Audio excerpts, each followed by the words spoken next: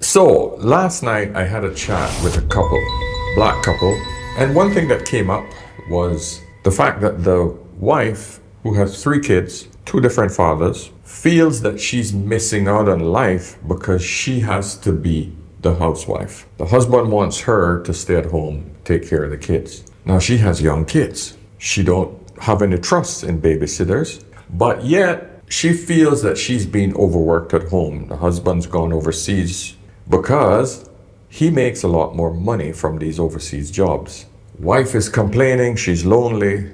She's been going out lately to some bars, getting drunk. Problems in the marriage. So they asked me to mediate. Now here's the thing. I am not a therapist. I'm a guy that's just going to listen to both sides, and I'm going to evaluate where I see the problems. Now, one thing about having conversations with couples is that as a man who's mediating, the woman will always feel that I'm taking the side of the man if I do not agree with her.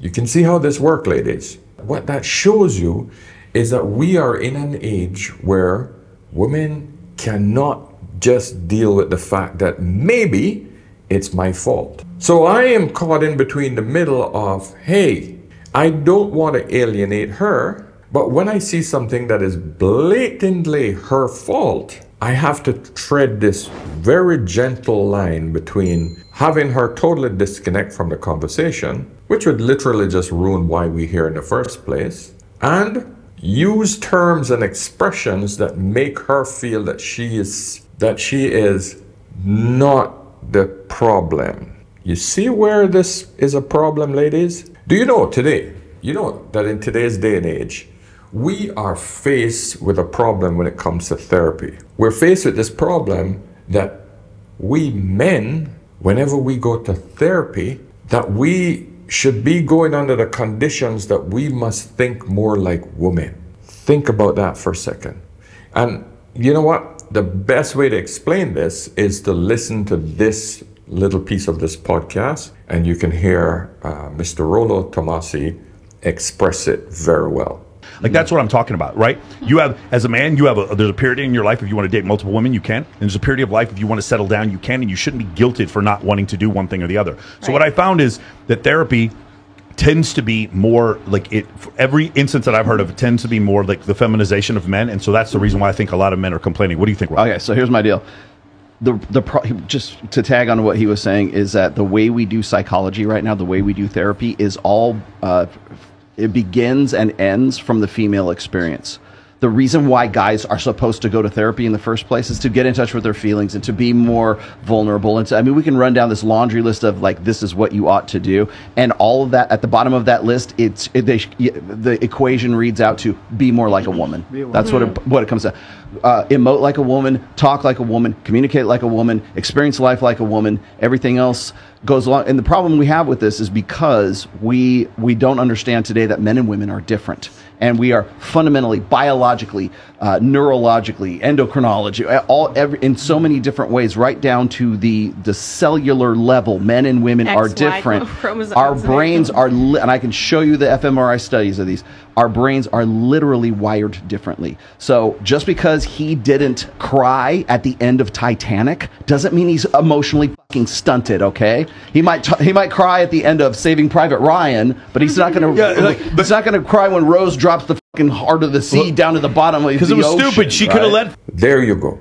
So when women go to these therapists, 95% of them are females, by the way. This is where the problem come in, and they're being told that, hey, you're not the problem. He's not just emotional enough. He's not this enough. It's his fault. Even though they don't say it directly, they're always telling the man, oh, you got to emote. You have to understand her feelings. Therapists are literally trying to make men be more like women. I am not in that game. I'm not a freaking therapist. So I'm going to tell women who come to me, and I'm telling you ladies, when you come to me, I'm going to look at both sides. And if you are the problem, I'm going to say, hey, I see you the problem. If the man's the problem, I'm going to say, hey, you're the problem, dude. Get your shit together. But she made an expression which was more along the lines as, oh, I don't know if because both of you are Caribbean men that you all think the same. There is that little hint of shaming. You both are against me. And so ladies, I want you to understand one very simple thing. When you go to a male therapist, or when you come to me for any type of feedback, try to understand, I'm going to give you the cold, hard facts. Don't ever think that I'm going to be nice to you because you're a woman and that's what you're used to hearing. I'm going to give you the cold, hard facts. If you want to feel good about yourself, don't come to me. Gentlemen, if you think you're going to come to a man who's going to agree with you because, yeah, we're men. No, I'm going to tell you, you got to get your together, man up, treat her like a woman, treat her with respect and dignity, and don't expect her to be a doormat. Man up, be a man, be a real man. So guys, understand. So when you come to the older man for any sort of mediation or anything to do with helping you out, you guys got to realize you're going to be in for some tough love. That's all I can do. I don't care about being politically correct. I'm going to give it to you cold and hard. Medicine don't taste good. But you know what? It cures your ass. I hope you understand this. And that brings us... For a living, I'm a therapist. How much should a guy earn for you to date him? 500K, close to $1 million. If he doesn't, I'm not gonna say yes. Do you hear me? How much should a guy pay for the engagement ring? He needs to pay again. 500. He gets paid every year. 500. He saves that towards the ring. If he doesn't, he's gonna get a no, and it's gonna be embarrassing. What car do you want a guy to drive to pick you up? I want a Mercedes. It must be black. Black. And it must be... Oh, what's it called? A QV benefit of dating you. The benefit of dating me is you're always gonna have a fucking good time. And if you wanna come out with me, you're gonna have a good time. What do you do for a living? I'm a therapist. So guys, before I continue into this, please subscribe if you haven't yet already. And if you like a cold, hard dose of good information and some knowledge for today's retarded world, thank you for joining me here, okay? Give me a thumbs up. Let the algorithm know that this information needs to be shared with more and more people so that we can all grow as a society and as a community. And of course, remember, if you guys just want me to answer a quick question, go over to Instagram, hit me up over there, same title, Ask an Older Man. Send me a voice message. Tell me what the problem is, and I can give you a quick feedback. Hey, if you're into the texting, that's great. I'll read it, but I'm going to send you back a voice message because I don't have time for the typing. But if you need a full-on session, you need to get a lot off your chest, if you need a mentoring, go to askanolderman.com and then you can book a session there with me. Very inexpensive. Trust me, guys, I'm trying to help more people rather than just help the elite, sort of the ones that can afford a big fee. Go over there and book a session. I'm actually hoarse today because over the weekend, I did 8 hours of continuous talking to people. Plus a lecture. I had to do a lecture as well, but man.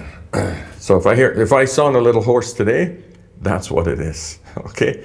So because of this conversation last night, I remembered this one video of this mother who's trying to dump her kids off on her grandmother or her mother because she don't want it anymore. She don't want the responsibility. So this seems to be some common trait. Let's just take a look at the video. Hey babies, wait, don't go in the house yet. Why not? Hey, listen. Go on to the, just go sit on the porch. Hey, listen. What do you think you're doing? I'm dropping them off. Good. Listen, I met a younger guy. He don't want no kids. And he don't want to, listen, he don't want to deal with them. And so I'm dropping these kids off so me and him can live our life. We want to travel. We want to explore the world. And I can't do that with kids. I can't. I cannot believe. It's time for me to be happy. And I just want to be happy and stress-free without these children. That's all I want. Then you should ask me baby. I shouldn't have asked. You are the grandparents. It's respect, Angel. It's respect. Well, I hope that you respect my decision on moving on with my life with my new man and no kids. I'm not raising your kids. Well, I'm not either. Well, I don't know what to tell you because I'm not doing it. I'm just letting you know right now I'm not doing it. These are your 3 kids. I'm tired of being a single parent. I'm tired. But hey, babies. Wait, don't go in the house. You know, I got the basic feedback from the lady last night. Now, listen, she didn't say I want to give up my kids, but she started talking about, I want the opportunity to advance my career. I didn't have choices, and my husband didn't give me the choice. Think about this. You got 3 kids, and all you're thinking about is my career. I didn't get an opportunity to enhance my career. The idea that your career is at the forefront, and it's not even a career, it's literally a real estate business. But the idea that your career is at the forefront of your mind, not your kids. You're tired of taking care of the kids because your husband is overseas working and he is sending the money to provide for you to take care of both your kids. One from a previous marriage and his 2. But you're not happy, you're frustrated. You feel that you're a single mother at this point, even though you know what the husband is doing. You don't have another job. You don't have to go out and work. Your job is to take care of the kids. What about the fact that women want to work? I mean, they should have the right, don't you think? Most women want to have a career.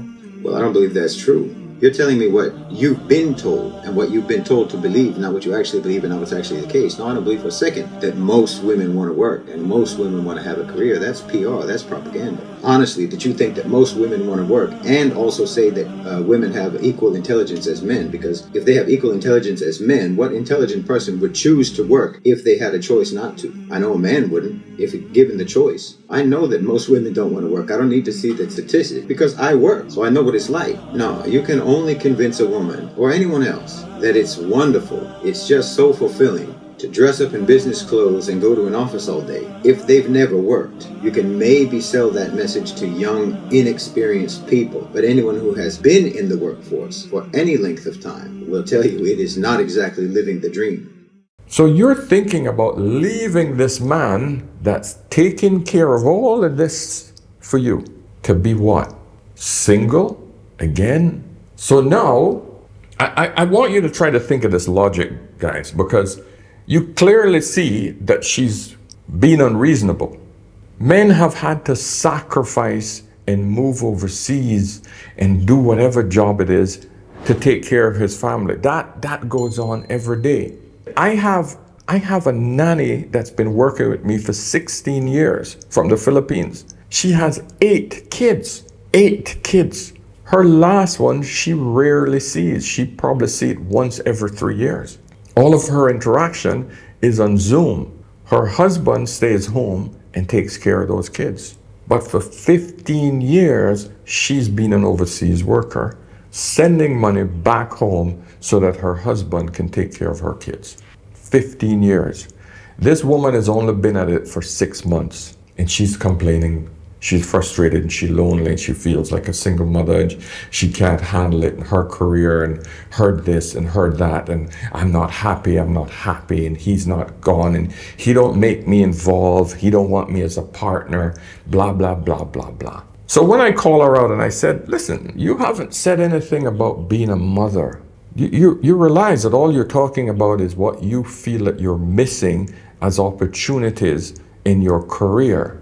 Do you realize? I call her out. I said, do you realize that? And she said, oh, no, I love my kids and I would never give up my kids. Of course you won't. But the point is, you don't consider yourself mother first. This is where the problem is, especially in the black community, because you all have fell for this bullshit that you need your careers. Your career is what's going to fulfill you. Well, I can tell you, ladies, that's bullshit. Because being a real estate agent is not a career. And the fact, if you have a couple of young kids, why can't you say, all right, you know what? There's my young ones. For the next 2 years, I'm going to be the best mother ever.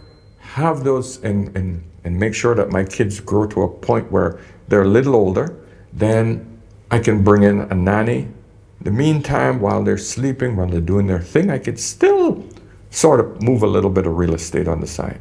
When they get bigger, then I can get more and more into it. I can do a lot of my stuff online, etc., etc., etc.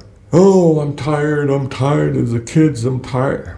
This is where we're at, my friends, where women are no longer looking at being mothers. They want to be men. And when I pull this out, and when I approach her with this perspective, of course she's denying it. The husband is on the side saying, I'm doing everything for you. But she wants a partnership. But she wants this partnership. She wants them to build a business together.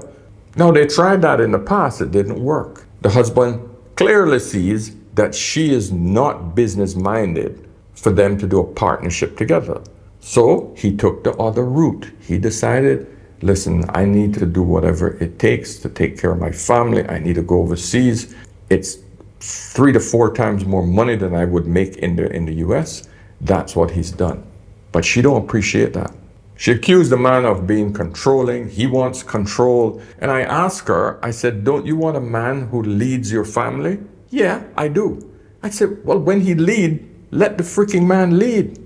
I don't understand why women want a man to lead, but then when the man is leading, they feel that they're left out and they're not partners. A leader is someone in the freaking front. There's no partnership when it comes to leadership. There's a helpmate. And I'm hoping I'm getting through to a lot of my black sisters, because this is vital information for you. You have to understand that the man and the woman have a different role. If both of you are trying to do the same role, if you're trying to do the same role as your husband and you have kids, guess who's going to suffer? Yeah, the kids. Because now they grow up with 2 dads. Not a nurturing mother and a provider dad. We got 2 dads in the house. Just that one has a vagina, one has a penis. And I've never seen that work well. Never.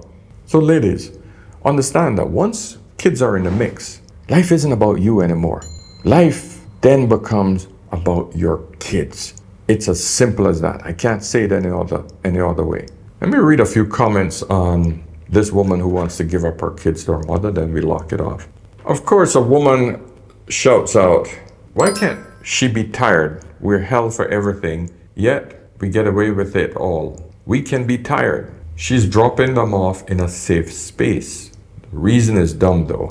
You imagine if your mother said, I'm tired of you. I want to get rid of you.